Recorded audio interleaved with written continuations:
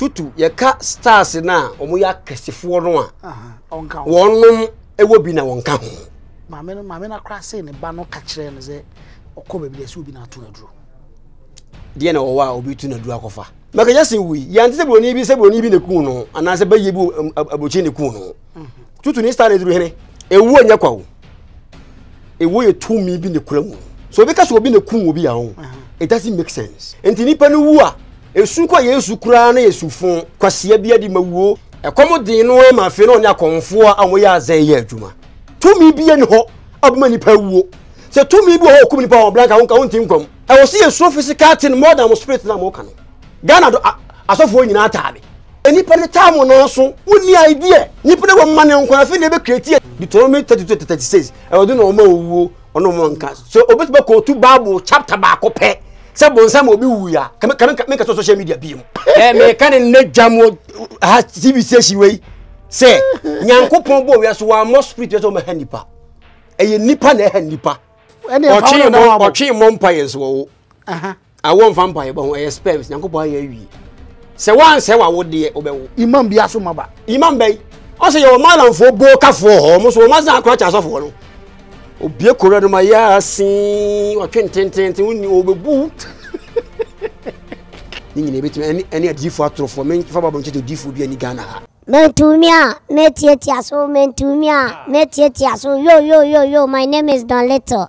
Keep watching GhPage. Yeah, GhPage, you are the best and you are the one. I love you all. Thank you. Abuja for ye mo bia kwa baba GhPage na ye bidin komo kakra we menua prekope ye ne start ye ache banansemu na odwane ja ye kwhye baby kakra wananama de adwuma na chicha na mzi da bi ene de bra besra yesu bi na hanum ye start ye ne wa na start ye Abuja for nkoma shop akwa wa so bro na bi ya woko de woko nyankopo adom ze utwa GhPage boy ba fe de ye nyam o da bi ntwa mboy se na me ne nam se na wona nam wafu do so ye ni nyina o se o make sure say bia oh yes and then the last time I kasa ya share the din come that time na ORTV yeah yes but edimu ana is we free one na we free be se me ka ho asem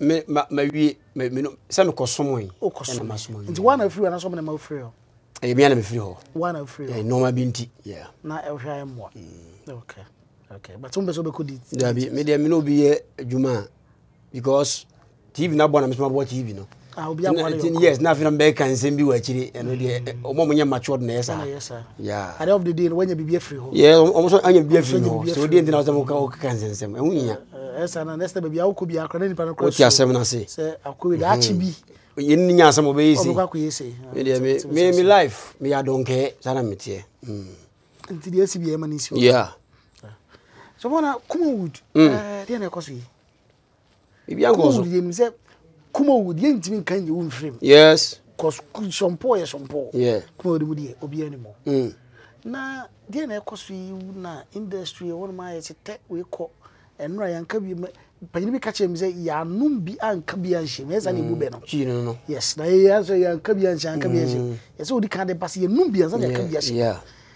ene etisi esi tutuko yes yeah bushafo akoye wia akoye bushafo interview but omo kasa mu ze tuwo no na enye kwa dodo na extent no mo nsa se if Kumawood na because maame na akwa enye kwa sesen maame na akwa se ne ba no ka kire no ze okọ bebi de se obi na ato na duro de na wo wa obi tu na duro akofa si Kumawood fo ne bisa na maame de se oni woni obi na se Kumawood fo on say bro media me life sa no mo me nyintum o na se wo utie uji se papa wo papa sesen uji se we Muslim you believe in the Quran and the Bible you know and the Bible and am dey be kasa because here we are Muslim and Christian and traditional for yes on tell you what I was say there na wo on say African mentality e no ka ho bi na ye timid no sa me broni de car ba 2022 or pere 2024 de yes yet to say bayi saman we na ye me enti no na asofo na gina so a o se na mu gidie dia ye fa nya nchekere na ma ye mmumo e de enti na obi wu na wo ye star obi na eku no Maka yasin we yanti se broni bi ne ku no ana se ba yebu abochi ne ku no Tutu ni star ne duru hene o ba Tutu so ba ji why you star but when you stand and room Bob Marley one can say Bob Marley ba yifo ne ku no you see me media as a religious person ewu anya kwa wo ewu ye tumi bi ne kura mu Yankopɔn obo universe we no why she no ma bebere aye kwa ye hu eni hu idea biara ade boy ye mystery uwe bebere ba won ti ase ma me nkire obaako se wani Kumawood da hu se hu TV no movie ni ofa na wani kum wo da hu time na wo da no hu oh so da wada there be wani kum the time na wo da beda hu oh so to say o me koda no wako da wa no afamu ada but hu no we kire say hwe so obi ka so obi na kum obi ya ho it doesn't make sense etu so say tumi bie ni onom se bayi sa na bebi tima kuni pa na there be enya no kore e Africa mentality me ba wo de yemfa ne say 2 years time tin wewu se si yankofu ewu oji kwalebu nkofu ho ne kum wo no ebi ono so ne ma me tifie so ka so bi na ku no se wo tumi ene me se ejidi enti sa na ye beka no enti nipa no wu a esu kwa Yesu kura na yesufon chenche bia di mawuo kwasia bia di mawuo wadwene se obi na aku ni enti no enti mi ba o se mi ye mpa hwan so woton se mi ye mpa na me hwan so woton mpa no se na wona so woton wa ye wa de na hwan na bo wuo according to scriptures and the Yankopɔn na bo so se Yankopɔn bo wuo no ne krasafo na e na mo si tumi bi betima agi wuo no e se wo so iba ifo kum nipa no no kuma according to Osenkafo 12 verse 7 no wo se fataraja Adam aturab wo se dotie we e Adam means man e be ko dotie mu na honhom na ko Yankopɔn nchen se wo se ba ifo na kuma honhom na ko nchen ne ko na frɛ no wo se ba yi na frɛ no yes David asma wo so papa ya semu me ba no so de me ba ma me mra Tutu die no so ma me Tutu die no so Tutu ye ka stars na omo ya kasefo no a onka wonnom ewo bi na wonka ho okay e komo din no ma fe no nya konfo a omo ya azan ye adwuma once Africa ye problem o yan franto start say Tutu e bia wokoi e bia wo hia bibi nti na oni nkofo ye adwuma oni lo to ho ahwafo ye adwuma se na me se ma fo yes ya mo o owia obi na aku no na e bia osoro nya bi because e ba e so na skit na na manfo otwa eti ho ne mo na se nkobeko stick be na o so ntwa skit o na nse oba mo no ene obewu ye no anche kora anta afa do be ram yes like be fa no na afi omudi ni twa bobokwa di ni twa bi media me kan say spirit no say ye timi nko yeri mu Africa akaya she obi ne twa ntro kire no no ko ka kire ma me ana o se ma so ko ba bi on se ma me no oba onyi ni sa wawu ne de ye betima create bibi for pity uten ko ba bi a me so oba me hono mu a me nye bia ka kire wo because una do utiri mu adwena bere me tieni yo me ma wo chapter bi Osenkafo wo se tumi bia ne ho betimi agi obi kra Osenkafo 8 verse 8 tumi bia ne ho abuma ni pa wuo enti wo ka Job story ne kura mpo a emra Satan ka so betimi ade wo saka honam no kwa de wontimi de wanka o se hwe na wanfa sanka wanka se wontimi aba wo se won hwe na wanfa ne sanka de so betimi de sanka dabi wanka ne sa tano ka bacho upa bi ran kinkan wo se ne kra pa de wo boa unim kan enipa ho se akobo si bo nipa no enye easy sa o to become a human being no enye easy o se to mi bi ho kum nipa ho blanka ho ka ho ntim kom unim se YouTube ye ko so obi ta ho pa benya wawu ne ya o no de se to mi bi ho no mo anya ne yentwu picture anko na fa sika na nwu na yensu se biye de bia I am tro I have can believe I am tro me den wo ha esi a tie me laugh am te he no o kan Matthew 4 ha bonsam nye ebi ne bi eye ya on se di pa to aye wo animi no eye evil incarnation and good incarnation na wana na bonsam be na Yankopɔn ne kasa wo da verse na wo kan wasa no Job dia na Job ne pen so for ne ha ne sa no nipa na nye bonsam nye spirit You can't come to date I want to pon. Eh no some boss say me no cake. Me ba me I say wow explanation to the Bible and the Quran. Wow and you right. And nipa this wa. Eh correct. Yes, you know right. See me say me kasa on. Mo mitri mo kasa o. Me head the source. Kasa na ye ka no. Ye ka shaitan no a Greek, a Hebrew and Arabic word. The root word is shatana. It means obi on the krentemotwe. Stubbornness kakra. Obi o pe bone ni nyina woni pa mu. Nti demakwoto obi mo na no. Na say aye adwuma ho. Ye say aye wa na kwoto mo na no. Nti wo say punish wo no. Yes. I know they been doubting. I've move forward. So say hey Africa. Me say Nyankopon boy no o de mrema wo bia. Obedience to so. Satan catch Jesus ono ane the conscious. Hiri filia bonsano so sifo. Ni atwa no Psalm 91 verse 10. Say abofo be so. Ana Christ wan hiri. Enko obete. Say so Nyankopon ba chawo. I don't know kind of wan hiri. Yan so no hiri. I have physical thing. I was see a so physical thing more than spirit na mo kanu. Nyankopon ma wa dwuni to ko jaka ka be bo mo wu. Nti men ko jaka ka. Spirit na kum no ho. So spirit be na kum. Ana make us say spirit be ho kum apart from Nyankopon a. Anka yi na kan tin ko mem watamfo che obi a. Ghana do asofo nyina taade. Why o? Oh, say onipa o kan kuro bia Yesu Kristo ba say onye hwe.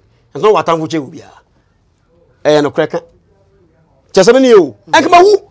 Ne mo misuro say say odun so bre me miya ho hwesa wo de pause yagu mu ande mi gidi. And the physical. Yes. Et munya spirit asem no. Eni pa ne time no so woni idea. Ni pele wo mane nkwa afi ne be create as we na ku no entimi solve problem no. The here is onipa no ko ye hwere ye ne ma e na ye best. Ojayere ba ko na baba ko. Yes. The no eni Ghana. One ne baba ko no be 12 years nete. E wo ha sei. E say akwa na important. Na emo say we na ku me say where my chapters because me no menko o kan first Samuel 2:6 Erwade no the title say we remember honom Erwade no ma owuo no ono no ma nkwa Deuteronomy 32:36 Erwade no ma owuo ono ma nka so obetiba ko to Bible chapter ba ko pe say bonsam obi wu ya me ka social media bi mu it is not there say bonsam obi wu ye yes any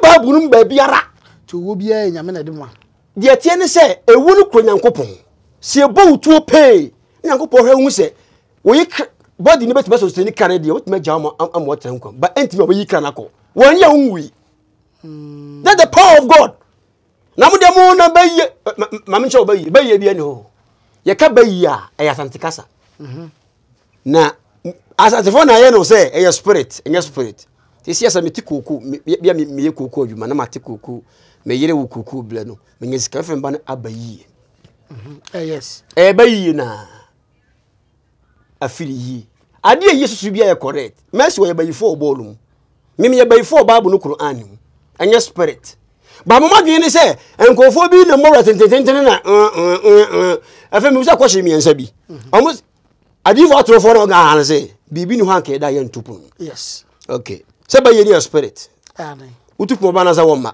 oh of course so odi enti tupun e bayi na mo kan se akromfo ndia so o mo kan se bibi bai o mo preach bibi ni ho anka da ye ntupun bayi o mo kan spirit dia tumo beba aya akromfo ne mo be wura dem se tupun o ke hu hia hwi ni ho afa number 2 me ka dwiri masemo number 2 yese o mutimi dana akokọ obayi camp ebia me yadana akokọ obayi camp na ye twa akọ ne mena ne mabu ahwiewu okay enya dam ne yisu me so mpo na we o san kafo 12:7 do tie we be kodo tie honhom ne kode na bayifo na we no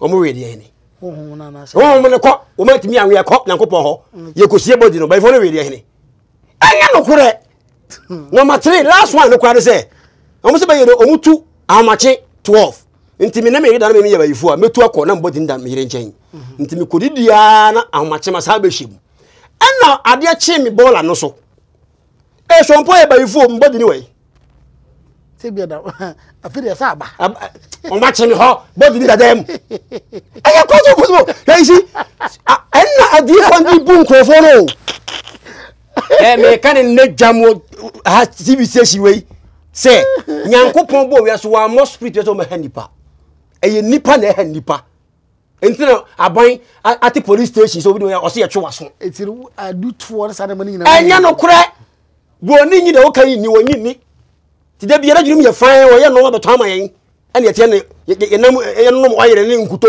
korensensan korensensan di ana sa so fo na mo tiri mo de no anya fast ko nya bi nwe bra wei edra Africa nko so no that's here media me say Quran say ya ayyuhallazina amanu ittaqullaha haqqa tuqatihi wala tamutuna illa wa antum muslimun oso o mama jimade mun suro me se de fata ne ma ema owuo meto wa bra wo mle ho ase Hebrew 9:27 waso wakama hudi alinas anna yamutu maratan summa ba'da zalika daynuna appointed as a my die once after the judgment nyankopon odu wo manipa bia okay mi so asem hwe ni media e koso wo wiase obitimi no maduro keke na wa ye kokko oh yes obitimi ko tuni bema na wa ye oba adana muntimi nya dura wonu ma wungu ma che di omuguso why omuguso they can't a mystery tie uti say nyina gitum say first na nipa nyini che era say enyini nkwa akire ayi na say yinyane asay etire bia wi beba ebeti ama nipa benyini ache mba nyini nche bia tete no o say yakaso obi nya na ahende yes ya nchire mu wo mu this ebia ne ara no ebia no odi asem bi koy asem timi nyini che ebia na ahena sa na esay na nye ono nye ni mfie pa because nya hende yes kra wontimi nante ma be che wasem na si me say so onipa wu a ho onipa wu a okay ade na obi wu a yenka say e bayi ne mane wo ye but wo wudi e bayi ne mane wu ye o se bi muso ko sofo ko bom me ko je ema memfa sofo je wan eno so sofo sofo o bebre je ma wa sofo e ntro o pepa sofo bom pa ya ma na me japa jai ayi bode obi yare da ho ya bom pa ya ma na sore en kaji ni ho ti e ntro asa wo ma ya wo mechesi o mo hye ho ti bode ni no mo to no mo na o nyame ye no o ko sofo be ho o na se bode mi de no nche se wo ye bode mi ne to mo na obi ni wo da wo mo ene fa no o twi mo mpaye so wo aha awon fa mpaye ba ho e spells nyankopon ya wi se wan se wa wo de obewo na de won ye hwe so won ya lia wona na wo de mo mpa duro no yare ye bie ni wo eno so tie sofu bie me se odifu bie no maba eye ntro eye nkontom posam imam bia so maba imam bay o se yo malamfo bo kafo ho mo so ma za akra cha sofo no obie koro no ma ya sin o twententente woni obebu entra rashad pa entra yanko suro me say suro tuo no suro poison suro se be twa squad ya ma wo ne jaya ahonhom masem you see ya ka yanko kwa ya honhom e kanasa on say ye limited you hu ni danti because ye honhom but o ye beyond honhom no way dey or ye beyond kada honhom o limited no how do you can't deserve God. Look at the creation. Look at how the was up. You see he na man meboa. But onye he. No way. Ye kasa no sa ye de be frɛ no. So e be ma. Yeah, onye be ma. According to Bible no, was alaysa Allahu insana for yukaziba. Yankopon yin pa no di atoro. E numbers. Ebisa was First Samuel. Onye nipa. I don't think kasa your spirit. Cause onye nipa no di atoro. Yeah, and onye nipa. Onye nipa. It won't mean so he and yeah he but you very he because your limitations very good limitations you describe us as a he do you understand but onye he dabi he cannot matwase I know it really makes sense yeah you make sense oh bi o ma me nya adwe oh so on me nya adwe nyem Yesu Kristo o kasa sa you for that tie but o kan nya make sense me so beti masi o me pese hu say me as me so po kan die do kwa asu mu no wo ka say sofu bi antimi maba spirit bi antimi nkumo sofu maba say obi antimi nkumo obi tifo bi nkwadro so me bache unum sofu definition of sofu de o maba say sofu de o una tete congregation no na the prophets for them maba na obi amaba wana maba nyankopa bospe ye obo se mama nsu ato oboa na se Bible Elijah man nsu to ye oh eno so e Bible no won se eno so nyin e wonim asa you pick and choose your person we di e ye won person obedi wa we mesa ba ha biem Bible no e da ho no munim dia ohun swa de me kan say tie e ka so biem you pick and choose the person ogie di nya me choro ye o wo si o man nsu to e meti ase ye Yesu Kristo Christ wo ye pan no ofiri soro ba ye odi bia benya nkwa no ye pan no bate bai me see Yesu see wo no ane ye pan no John 6:37 many enkwa pan no me firi soro ba ye no ye pan no o da bi se de enkan sa nti o se o kire mboa se kasa ko very good but bi so se many nkwa nsuo wonu mmia nsuo mo ne woda no ye nsuo nti ye kasa odifo bi ama nsuo ato a ejira mo nyankopon asem enye physical water ene de nsuo no se nsuo mu na wo preach na wo tutu no ma ka nyankopon so Bible no be for tutu ehye nyankopon na to nsuo no wa ye se nto owie Shompo ni me di shompo achi abuja ye mfiri me ka che nye kumodufo na akuni bia kumodufo ni mo hwe dabi ti obi wu a obi ani mo hwe ne mo so ka che me so ye poison ne dia me na wo ya adwene okay kan ni nipa na be ye yes okay me kan say to me bi wo ho se na mu ka se ekum nipa na ke nyina nka ye wu obi ne ho woni atamfo owi ase we mu onipa bia wa atamfo and ma utim bobda ya ketisaze no ko tie wo mo no the position woni very good enti say to me bi ho no ma me see okogogwa wo GhPage mpa me picture ho mo horo no fa nkoma konfo no fa sika wona mingu na mewe anya no kore anya de beti bi asida wo munye makan ba bia wo munye ne mo so see obi to wo me dia me jetum because a bomb you bet me yes Matias observe Shompo na ye ne bon komo e ba gina jwen chefa da multiple allegations are viral no be e kan wasem no Shompo me dem nyo time bebre na answer na me mo akono oje time kra me dem ni problem me nsem wo ha me ka wo nsem pa asofo no da ni padodo e na ma bi mo sha no ye de no kotati alology no nchechire mu no nya kore asa wo nchechire ne de no class shada different bians na ni o say difference wo mu ni say ono no 10% ye papa na even America no me ka say wouldn't de na ya sese mo ne mo ni problem ni say obi di wula uni wula twa lie ne la na che ni di wula na tem ni pa na okura wula no so obi di Bible masemu di ye ni di Bible na tem Jesus never existed nyankopon na no meka beta so no won kasa Ghana ha say okay nyankopon no koto aduana ye mount ye nju sa so ensam say na mba mo ni nsam no 10% ye correct and 10% ya kada dada Islam kada dada makada dada em na mkeke na say Bible nyankopon fa na no meta no hu say nyame yo what be da en fa me fa nyasa nyankopon say en fa me fa ko nyankopon ho iso na no beta so no but there also there is a scientific explanation yes science say the Big Bang theory na Big Bang na wo kan Big Bang no me pese wo ya de bi ma me mesrewo so mo si ba lu bi le paye Big Bang no yes ka theory no bibi e blast but science for nya hu ade e cause the Big Bang no science for say a day in day out we are learning very something good yes you are the for said this 1,004 years science for ne beka science e ba da bai 90 years science for discover but Quran kan 1,400 years actually komsheni Muhammadu nyakopon ne kan pesa wo kenkan ma me kan English ma me mitimi kan English nti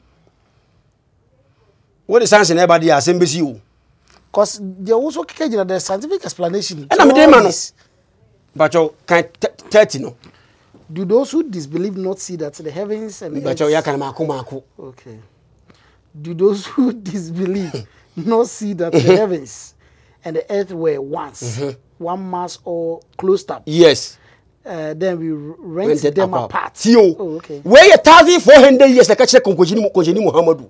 Was it those who disbelieve in me, nyankopon say. Na munu se sunu ade ba ko ebomu. Adam titi mu. Afi to aso. It is from water that we created all life. What? Every living thing from water into one tiasia na. Into sanse for no. Afi no be hunu. Na ko shemo Yakoba aka che na dada. So I want say ayi bi kata wiye no zo le ya. To aso. Because 31. We say no. Sanse for omdi machine e hunu.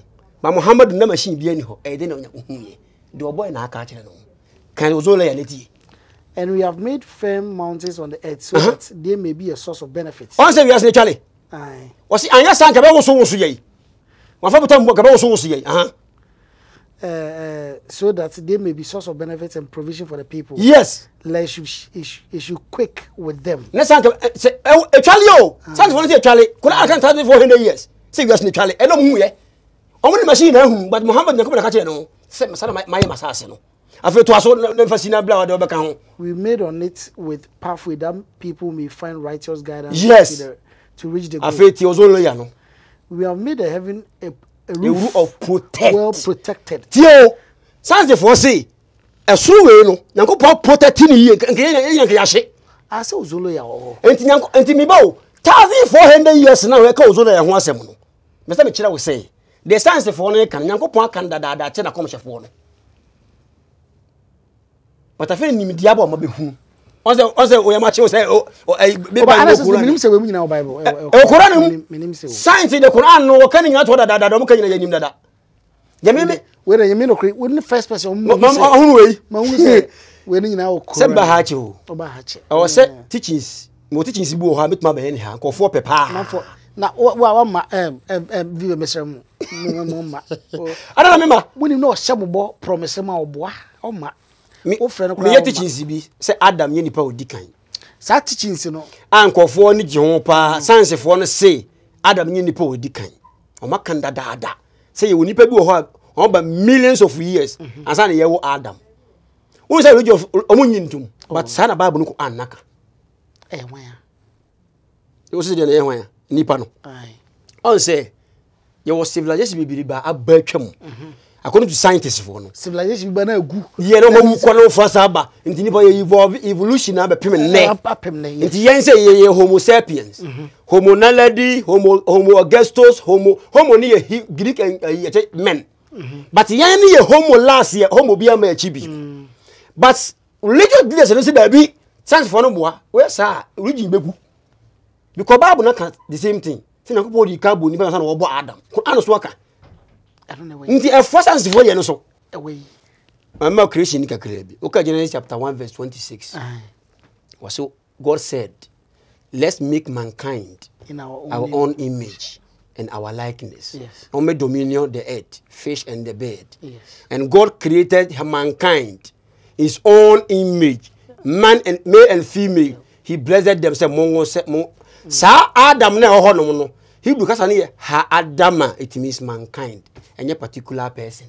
Dabi ansa yes bebre mu no Genesis chapter 2 ye be Adam bi on ye wo no ene e man mra say obetimi adidua na e wo ha ni nyina bi but dua na simfimfim ho no menni ono onye nipa odi kan ono ye the first human being akopɔ yi no to a way of life the tama no na bi mu so ne nipa ho omu didi awuo they kill people and yakopɔ ka che ti ye ba bro we se wan hwe ni ya ene nipa yire no asofo ndi omu de kwawe nchene na kunkum abo enu nko a akwanchire so wan na nchene wan na pe kure nya we etwa de nko so kan ko lo bewe kwese etwa de nko unti ene mhwe video bi so fo no wo kisu obi o se akwanchire wo afe na no sam enti abodam semni nti bi Moshe no kwata okati Bible no ne mu kasati asa na yefo ni na Bible so nkisi oba no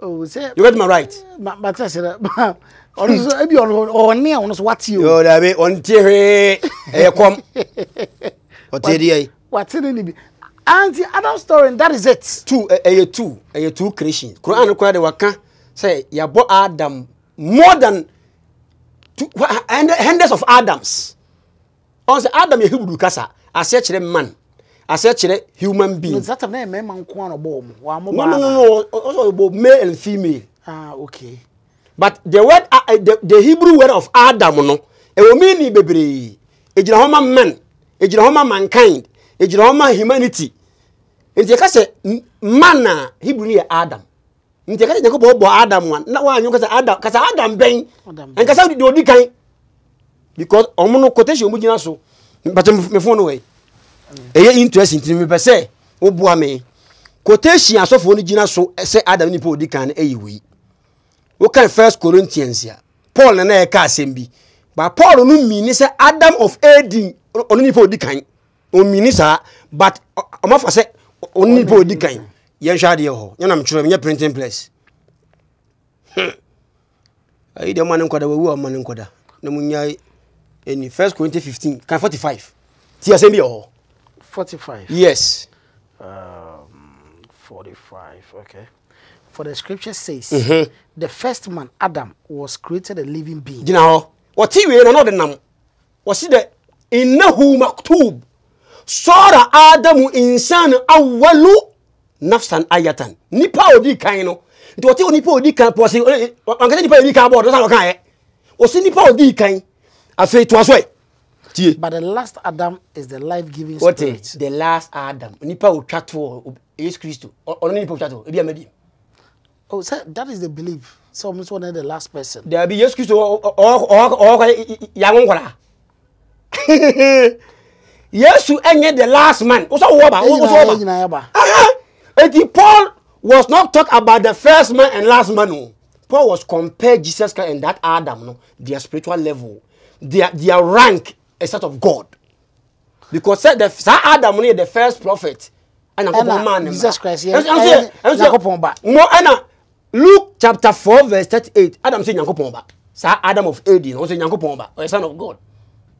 Nti Paul was compare them. But ni Paul di kan asem. Afei why ko mami wa dwun kakra bi. Em na nko di dua no. So nko di dua no. Kom ko di. Enye dua o. Na dey. Na ya abusua. Abusua sese. Family tree. Be dua bi na obedi ahom begu. Na ye dey. Kasa ko dua no onso wo betima di dua bi e wo ha bi bi but dua we ndie menni Yesu say dua paso abapa na dua bone be so ababone na dua be so bone be twa di agu o kasa fa nipa ho nti ti dua gina ho ma nipa metaphorically nti boni say oh this guy he came for a good family tree na dua na wo no but a family mo nti o kasa menni dua na enye dua sem na Bible na ka ho ni nipa wa asase no so nti woni no abusia men kwa abusia bi mu ana eni we mu nkodi agro na so be dada omo nsha tare o nti Adam ko ho no se na ko me hu gu ho na wo no ho afi so be tia sia ti hayi emra the punishment of Eve na ko ka che ne say I will increase your pain in childbearing mama wa ya o say I will increase na ya dada mo we che say na ma bia di ka wo dada wo ya dada but wo de me increase enti se ma bia wo da e bia minila ko wo da de wo say ya na be increase ma increase no it means if na ka we say ma wo outside the AD ho ya dada ba wo de me increase wo dia no afa bi you say we are too literal there be because that's simple no me na me de inki wura ma kire wo say na chese nipa wo hansa na ye wo sa Adam of Eden ono ko ye fen 80 ya Adam onye ha Adam for a particular Adam emra ke ku Abel no wo de fan say if ne Adam nipa odikan sara mo ka no na mo wo ke ni Abel say nipa ye fo no wi ase yes ena ke ku Abel ena wo ka chi Nyankopon say ken say me be kubo ni me fasase no so akọ no bi obehye wo be kume hifo no gosi o nipa ni bia ha Adam fo ni bia ena okọ nod wa poye fam akohu na owu Enoch Nyankopon so kom obi anku we che say emra Nyankopon ebo saa tetefo no wa mo mmere bia to mo de omu ye boni omu pe bia very good oni boni no ni papa yes on ye from wild animals entina Nyankopon ka cha Adam say mabo mo be mo so to omu dini unu mu agro emra odi Adam ko edi ntuo mu no wo so obo mo bi man nipa de no mo dada no yes omu so banya ne mo ye pe so beji achini a Yesu ko Bible so you dwan on se wo se enwan ntina me baaye Bible so odi dwan be gina ni fa no odi me ye kasa koa hwi kura bi wo mu enwa o musi o dan tope enya nwa o ka nipa bo bre anama o kone enya no ma nipa enti Bible say wan hua asem ni yie na tam kwa obo yire nipa bebrebe nti Adam was not the first human being created by God, but he was the first man knowing God to a spiritual life. Okay. Be more order that, but one I wish you wouldn't mean I'm a true war because Romans 5:13 was say there was a sin in the world, but yet sin no moon counter because there is no law.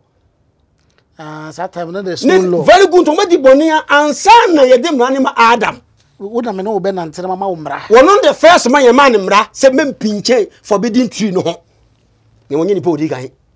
Quran chapter 7 verse 12. Was wala qad khalaqnakum summa sawwalnakum summa qulna lil malaikati isjudu li adama fasajadu ila iblis lam yakun min as-sajidin. Was ka bra ye bom plural form Adam no.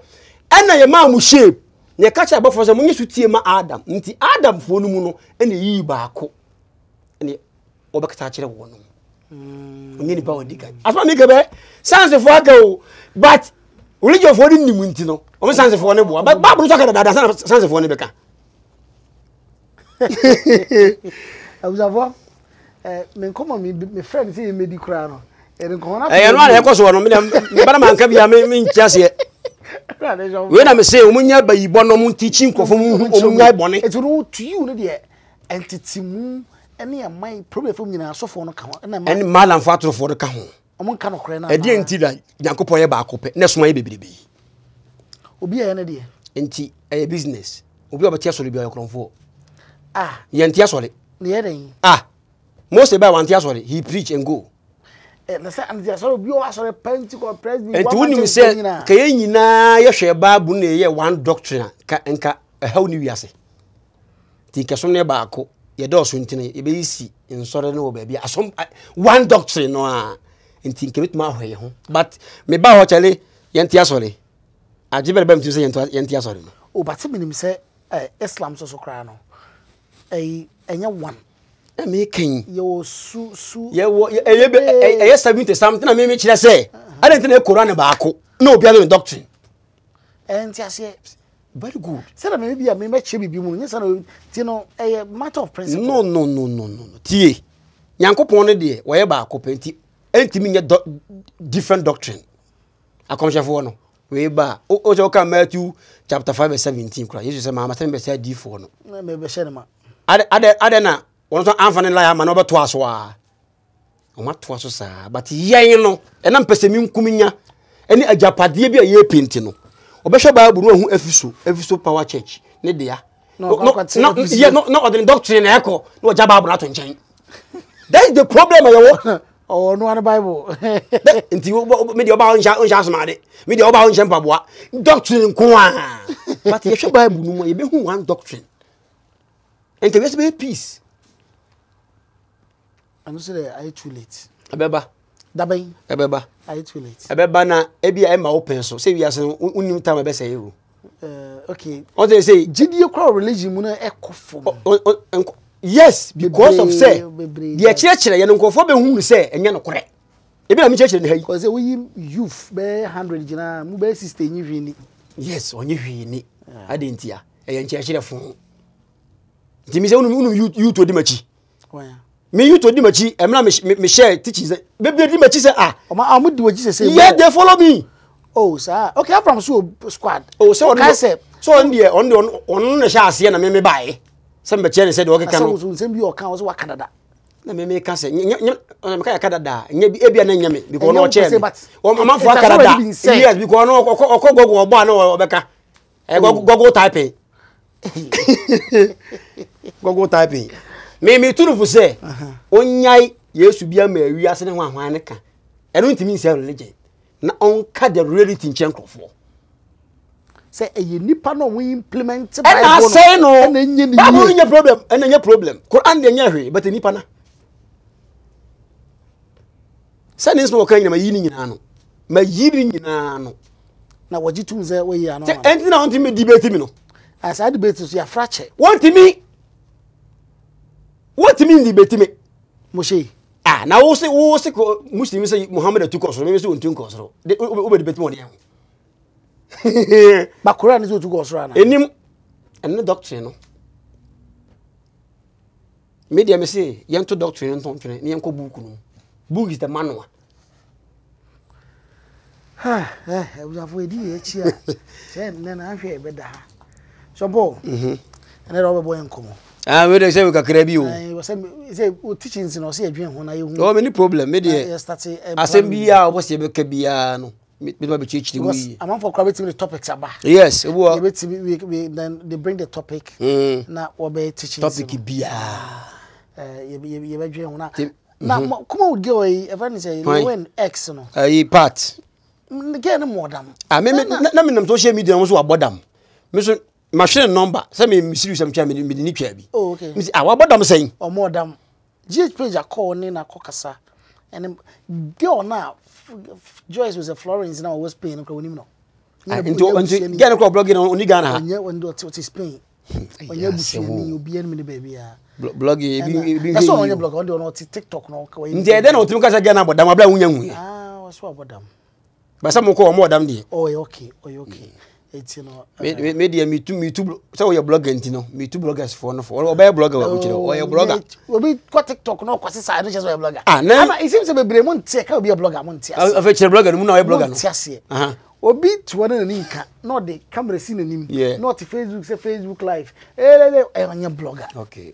Obi kwatena TikTok na wasa no chinchin no na church ne ma to no. Onye dancer. Onye blogger. The me can say e di nti na say o blogger is get na bodam. There be already the announcement in the Bible and say why video post to TikTok yi. O si ni nuya no. Nuya ne part. When he come a campaign maybe say say nuya no. Babusa for no ma me nyina so munim no. Mo so munim no. Eti asemo. Ana. Part me hu na che. Me hu na che because pia series. Yeah, it's am person babusa because what the lecture series. Oh yes. Oh yes. Babusa for Hana di enkomo twetwe ni besi be ma ye kwe na de na wo ka che Ghana o me de obi ahwe ne ho so yie no hu se owu ana nsan so owu ana san ka wo hu ni mfaso sa akora hwe o ma me ye mo a o mo se onani gye no opem o ma me e ho ye ne kuro oba pem fa mafa no no watie ma wu hina ma bai nsan so na wo besa akoba bi in the next evolution e ye fat obu a onya nwu nti se bi mo she kro se wu abesa akwa aba reincarnation. Sanje chini nyina ye bogus. Se reincarnation ye adwuma. Kini pa yankopo. Se we bi oba wiase pen. Me wiase pen. Wa ba kwa ba. Anya no kore uti. And I say me no tu se wa kwa ba. Unum de anya no kore no. Omo bo she no se nipa ni wu a owu ya isi na reincarnate aba. Nti kwa me nkroma ba wo nkransa. O kan na we. The videos bi me say and come the fire na me say na kwa dey say e dey okay kwa me kwa won kransa we dey even see o pa da kro ni video bi na o wa mini wo wiase ya say me na me born boot for boot the video bi na mini reincarnation it doesn't make sense because no go say ye wo akoda bi mo she na kan yo ni tiri mu nyina ye fan o ma me programme akra no yes okay anti reincarnation ni video bi wo se eno so ye punish o e bia ye wo wa utimbe yedua an utimbe ya akoko omo gidi no Matthew ye wo me na ma me wo na wo me no me tim no ye fan me ni boni ama dey ta wo punish me oh so what ba wiase me nim tie ni ye wo afere ye be program me nim de ma ye you punish me for me nim de ma ye it doesn't make sense Ena se yakoba nke nipa mudi kan na se yakoba obo nipa be fo a ana 10 a omo na se konkomo wi asasa bi ko be kwa abasa ye multiply abi me kan anya no kwe ya diri masa no ka no etimi de topic ya mbese nka ye minya time a ene na ma nipa yira no one God the cross of Jesus the blood iwu achi asetena se ye be ko eno so nche hire wo okay nyina ebetime ani adifo atrofo men fa babo nche difo bi ani Ghana ha nyina so se ye kire ma nipa no hu yeah abusafo nkomo de se ntwai ye be plan na yahye ne sa kama e de ama yahwefo be ne rashad hi GhPage ye dan so po asese obaye unia on subscribe ya subscribe ya kram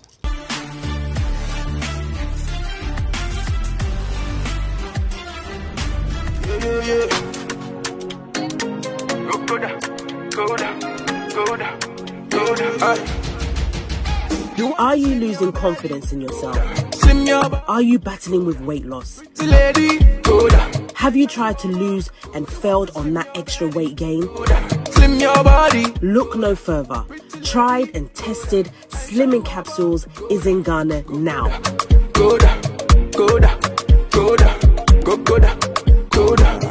Get Coda Slim fast.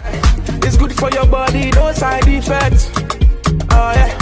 One in the morning, one in the evening. Oh yeah. For inquiries, locate us on Facebook, Coda Group, Instagram, Coda_Group.